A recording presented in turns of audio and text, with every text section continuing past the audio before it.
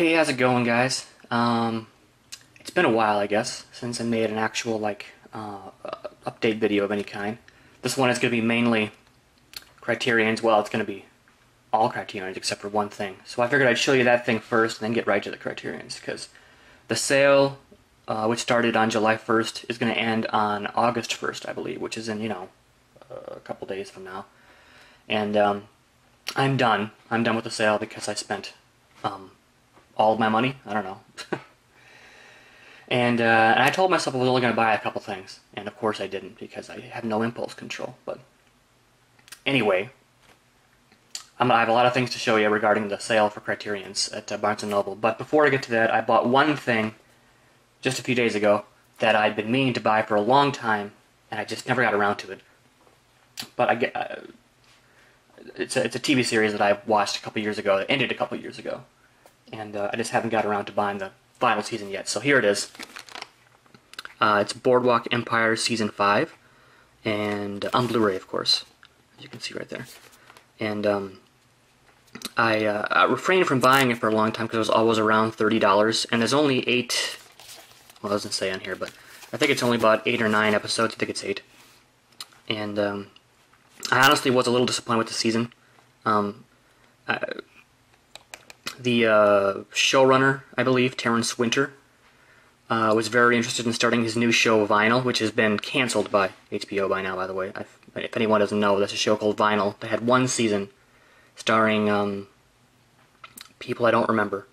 It was about like the Rolling Stones or something. It was the 70s, talking about making music, and I don't fucking know. It sounded dumb.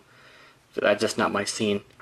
But he wanted to get that going, so they shortened the season to make it finish, or I don't know. I'm rambling now, but I think the show cost a lot of money. Like, you know how Game of Thrones costs a lot of money, but Game of Thrones is a large viewership. Boardwalk Empire cost a decent amount of money and had a pretty small viewership, I think. So it was just canceled kind of quickly, or shortened, and which is why this only has about 8 episodes. And it jumped ahead a couple years, and I wasn't happy with that. And I guess, rambling aside, I enjoyed the show, definitely, but this season was disappointing. But I still needed it, of course. I have the other 4 seasons. I think there's only... Hold on, let me check here. Yeah, our thing, yeah. It's only 3 discs, 8 episodes there, 7 and 8. And, like, no special features either. It's, like, just scouting locations or something. I don't know. I'm rambling now, of course. But that's not why you're here. You're here to see Criterion. But this show is cool. I mean, whatever. Yeah, this show was cool. I'm glad I have it now. Whatever. I'm just rambling now. Set that there, I guess. Alright. Let's actually do Criterion's now. Because that's why we're all here. These are in... Actually, are they? I think they're in alphabetical order. That's just the way I guess I set them out. So, that's cool, I guess. Anyway, I got like 20-ish titles. I guess I got one box set, so that's like 22, considering. Wait. Well, anyway. I bought a bunch, and you'll see them all. And I only have like 20 minutes to do this, so I should probably hurry the fuck up, shouldn't I? Alright, first up, Billy Wilder's Ace in the Hole. It's by number 396. I haven't seen it. It's about, well, it says there what it's about. I don't think you can fucking see that, whatever. It's about a guy who goes to some town, I think, and a reporter who has a scoop of his lifetime and will do anything to keep getting the liberties. So I think he keeps trying to get some headlines and shit. I don't know. It sounded good, and I've heard really good things about it, and I like the packaging. I always try to get these digipacks when I can, if I'm interested in the film, of the dual formats, before they got canceled. So I always try to pick those up when I get a chance. But, yeah, I got that. I haven't seen it, obviously, as I'm rambling about it, but I heard good things about it. And I love the packaging. I'll show you quickly.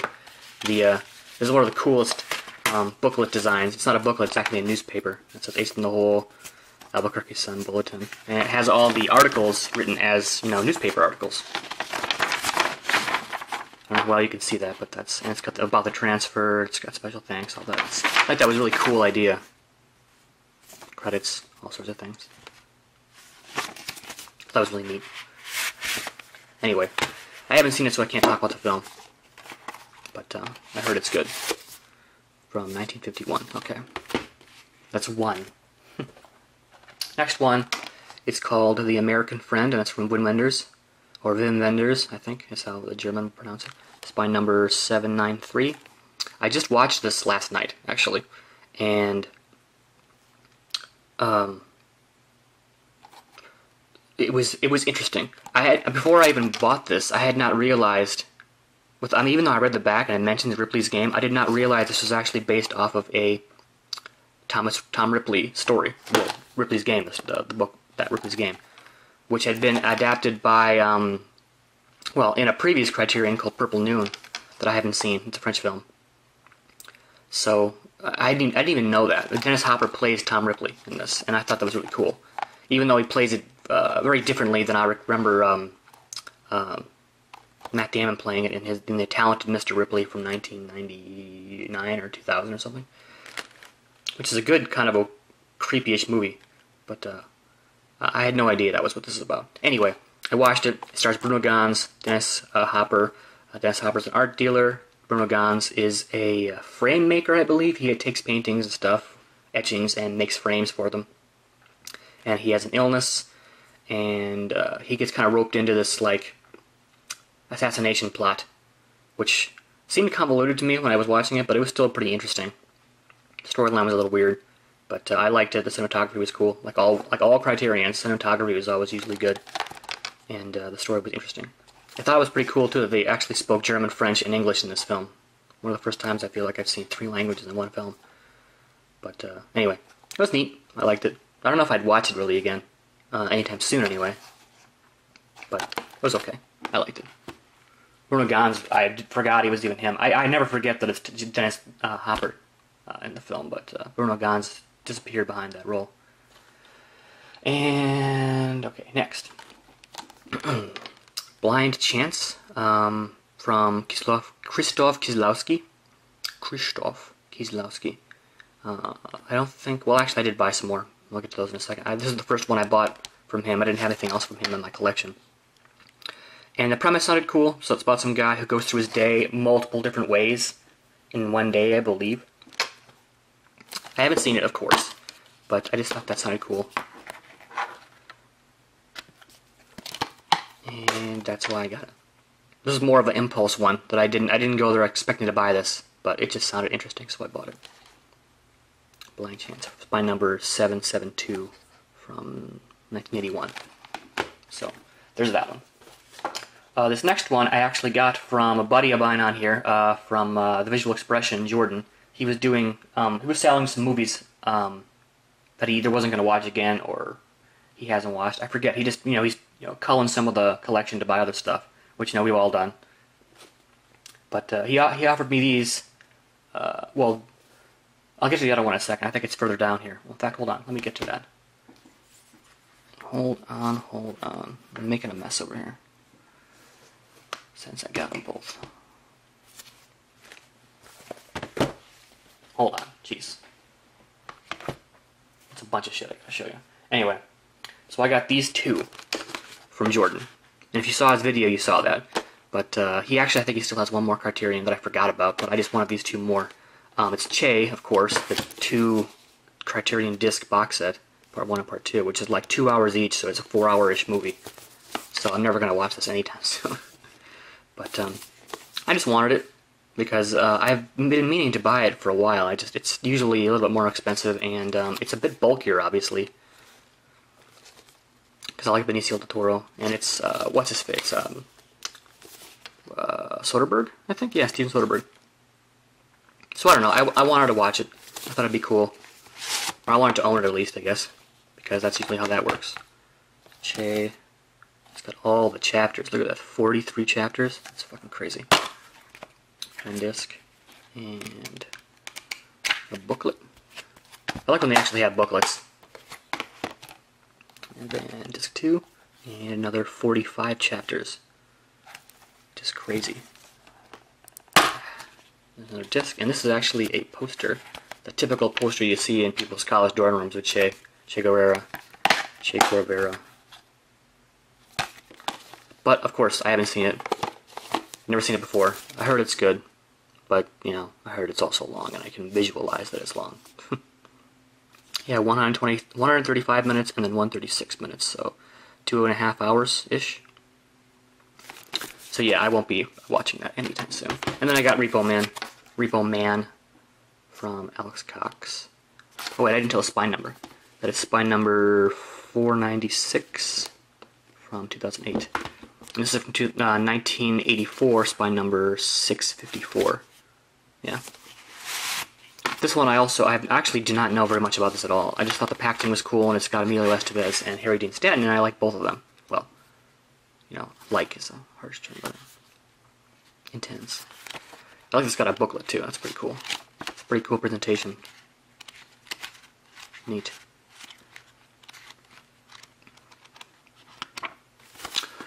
So yeah, I got a good deal from Jordan from getting these. Thanks again, buddy. Probably wasn't ever going to buy these anytime soon if I hadn't seen them from you. So that's cool.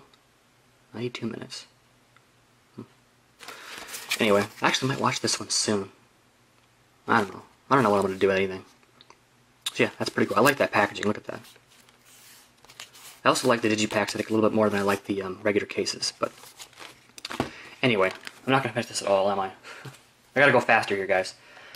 Alright, then I got Clouds of Sils Maria, which is spine number 822, and from 2014, so a more recent one, starring Juliette Binoche and, what's her name? Kristen Stewart, and others, and Chloe Grace Moretz.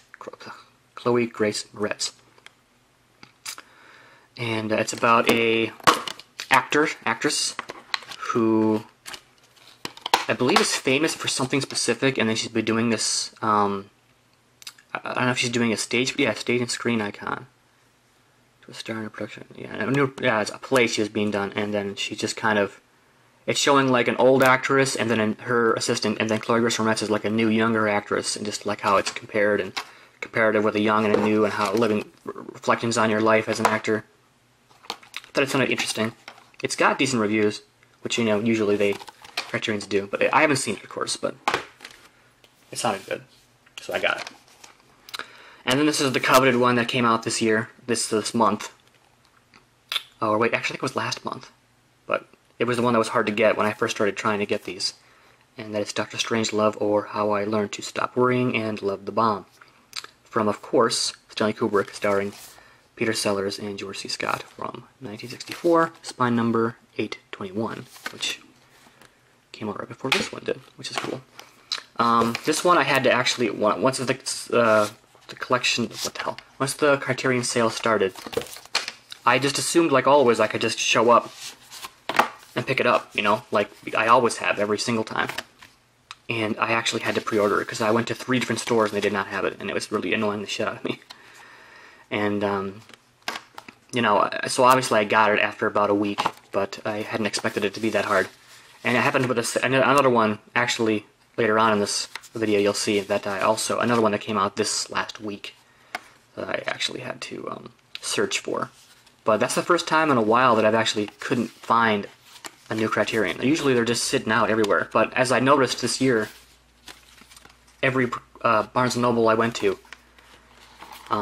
they have diminished the size of their Criterion section, like all places, like Best Buy did years ago with their media section, and that's probably why they probably had way less in stock than usual, and all of the Blu-rays and DVDs were combined at every store I went to, which, you know, sucks, but, you know, it's one of those things. I understand that media doesn't sell as well as everything else, even though for Barnes & Noble, media is all they have there in that section, so I don't, the fuck do I know, though. Anyway, the Digipack, I've never seen the film before, which I guess is surprising to some people, but it's apparently pretty funny. The contents of this, I guess I just opened this without even showing you. There's the disc. Hi there. And this is a top secret thing with the little booklet. I guess I'll show you the stupid little booklet, I believe, yeah. It just came out here, look at this. This little book. I believe that's part of the film. There's a teeny little book called Holy Bible and Russian Phrases. But in here it shows like about the transfer credits. Which is pretty cool. That's kind of neat. And then it's got, looks like a magazine. Or yeah, foreign affairs. I think it's just one essay. But it's neat. Ever seen a commie drink a glass of water? Again, I think that's from the film, but I don't know because I haven't seen it. And then what's this? Oh, Top Secret R. More shit about the film. So yeah, that's cool. I'm glad I got it. But it was a hassle. More so than anything else here. Hold on.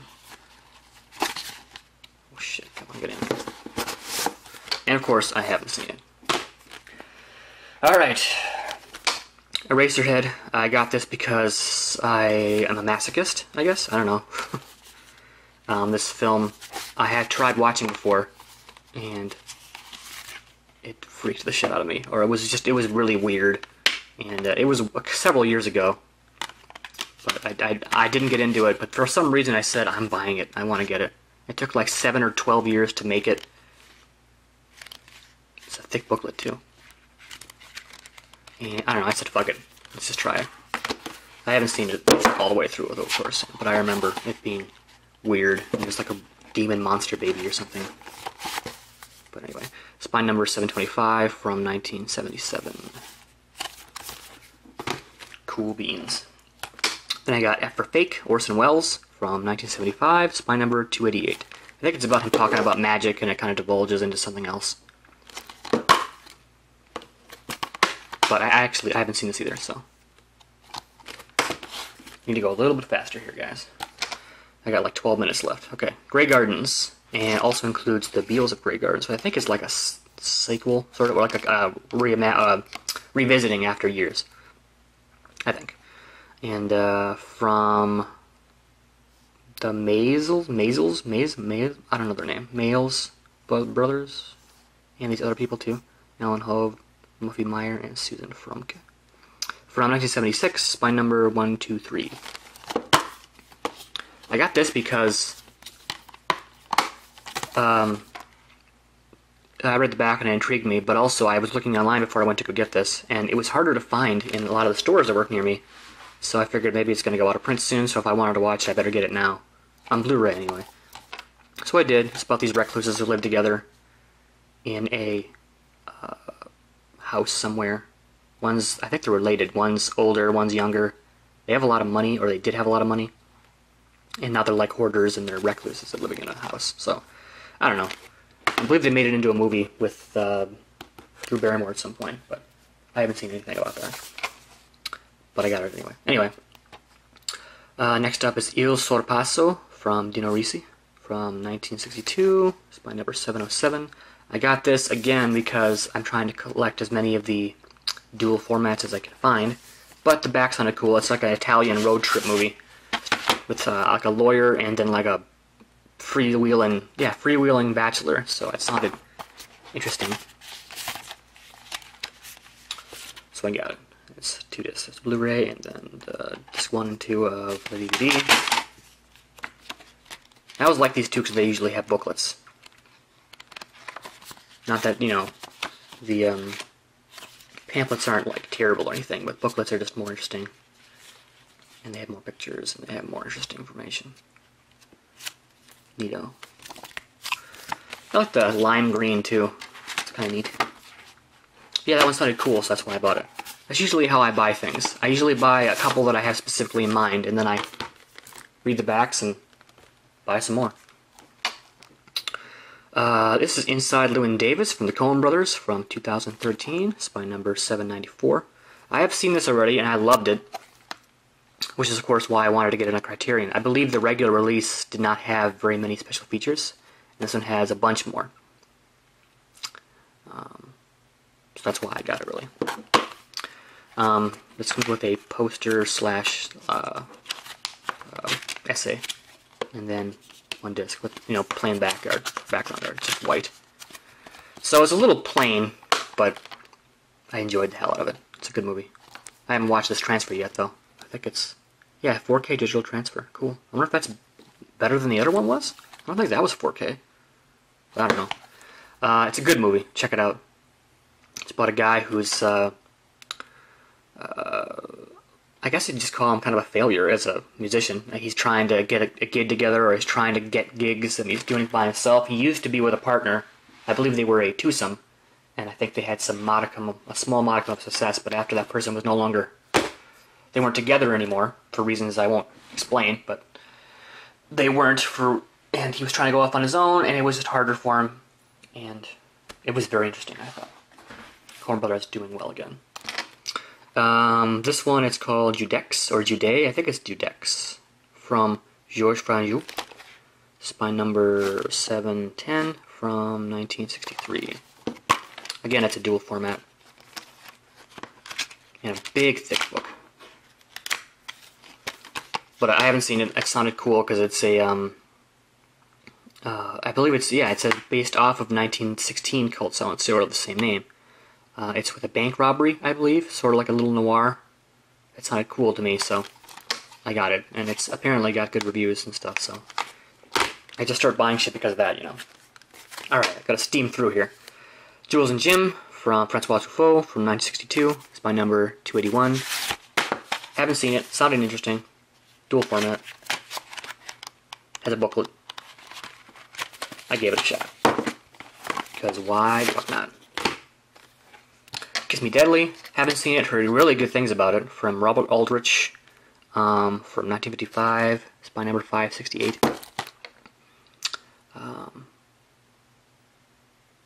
Brazen and Bleak. It's a film noir. I need to get some more film noirs in my collection. This one just sounded interesting. It sounded cool. And that's kind of why I bought it. I really don't even know. Even reading the back, I don't even know that much about it. So I got it because I've heard really good things about it. So that's what I do. My Beautiful Laundrette by Stephen Frears from 1985. Spine 767. This one I got. I had no intention of buying this, but I was looking around for like one more to buy. And I read the back here, and it just sounded interesting about a guy who opens a laundrette and has friends with a neo-Nazi who he might actually have feelings for. I just thought that sounded pretty cool. And what's his face? Daniel Day-Lewis is the skinhead. And I thought that was so cool. One of his first film roles, I think it says. Yeah, breakthrough role. So I just thought that sounded really cool. That's why I got it. I love Daniel Day-Lewis. And this is the one I mentioned earlier about that was similar to Dr. Strangelove, and it came out this week and harder to find. That is The New World, from Terrence Malick, of course, from 2005. It's by number 826. I had to go to 3 different stores, but the last store did actually have it. So I did not have to pre-order it, or order it for store pickup, or whatever the hell they do. I have not seen this, and it comes with 3 cuts of the film. The theatrical cut, the first cut, and the extended cut. And all of them are fucking long. And I have a friend who hated this fucking movie. And I have another friend who loved it. So, it's just... Terrence Malick is incredibly divisive. I tried watching... What the hell? Tree of Life years ago, and I ended up stopping it halfway through because I was bored out of my fucking mind. So I couldn't finish that one, but I do enjoy watching... A Thin Red Line, which I actually have in Criterion over there, but...